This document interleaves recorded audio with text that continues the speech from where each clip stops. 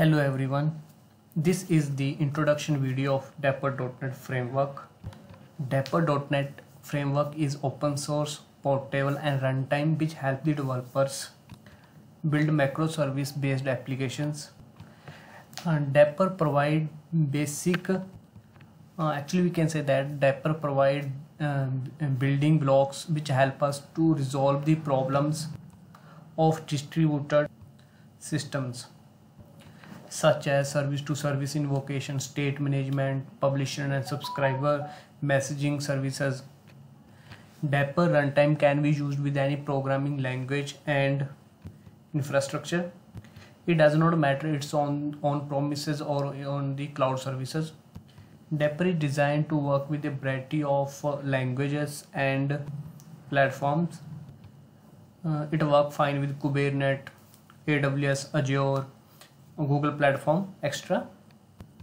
In this video series we will cover how we can install the WSL on the system, on Windows system, and then how we can install the Docker. Actually Docker is pre-request, I will say, in case of the Dapr, because whenever we are using the services of Dapr, lot of things we need to deploy on the Docker or inside the Docker container. So Docker is one of the required installation in this. So we will not go with the Docker desktop because it is a paid software, we can say that. So we will go with the WSL, and inside that we will use the Ubuntu, and using that we will install the Docker. So this is the Dapr.io is the official website of Dapr. Dapr stands for Distributed Application Runtime, and these are few the building blocks like publish and subscribe, service invocation, secret management, input output binding, state management, virtual actors. So these are all the things which are supported by the Dapr, or Dapr provide these things to us. So in upcoming videos we will discuss all these things. First we will discuss installations, and after that we will move toward the practical live. It means actual code concept to implement publish and subscriber, service invocation, secret management and state management. We are saying Dapr is a portable. So one of the benefit, I will give here one example why Dapr is getting famous day by day. For example, we have any application which is using any cloud service. Let's say it's using the AWS S3 service to store its invoices or some other files on the S3. But in the future, now the client want to switch from AWS to the Azure. In that case, in the existing environment or in the existing coding structure, they need to hire a new developer who will have the knowledge about Azure, and in that case that person also should have the knowledge about AWS, right? Only then he or she can understand what is written in the coding to upload or download anything on the AWS S3. Based on that understanding, that person will develop the new feature or new application, and we can say that enhancement in which he or she will write the code inside the Azure. But Dapr remove this dependency. If you know anything about AWS coding or not, it does not matter. We will use the Dapr classes, and using that Dapr classes we can upload to the AWS. And in the future, if we want to switch to any other thing like in Google platform or Azure, we can just switch by just changing the configuration file.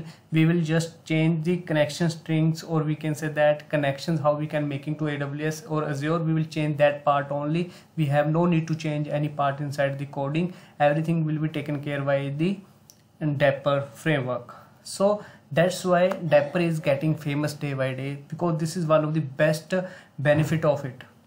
Another benefit of Dapr is that it removed the concept of or failure of state management when we are dealing with the microservices which are distributed, right? So here we can have the state management, and that state management can be used by all the applications distributed on the different servers, and they all can use the common platform or common thing for the state management. In that case, state will be, we can share the state among all the distributed applications. Dapr also provide gRPC and other protocol, like we can use the HTTP, gRPC, and many other protocols are supported here. We can deploy application, and that application interact through the gRPC as well as through the HTTP ports protocols. In case of service to service invocation or service invocation, the one of the best benefit here, the service discovery, right? Here is the concept where we are using just app ID, and using that it is automatically discover the application where it is deployed and calling, or we can call any methods from it. That we will understand more when we will actually implement that part. So this is the video, actually website of the Dapr, from where we can learn a lot of things about the basic concepts of Dapr, how it is working. Anyway, I will explain everything in the upcoming video. First we will install the WSL, then Docker, then we will install the Dapr CLI. I will explain how we can install the Dapr CLI on the Windows and on the Linux system, and then we will start to use it. And also I will explain what are the global locations inside the system get created when we install the Dapr CLI. So I think that's all in the introduction video. In the upcoming videos we will start step by step. That's all in this video. Stay connected for the Dapr series. Thank you everyone.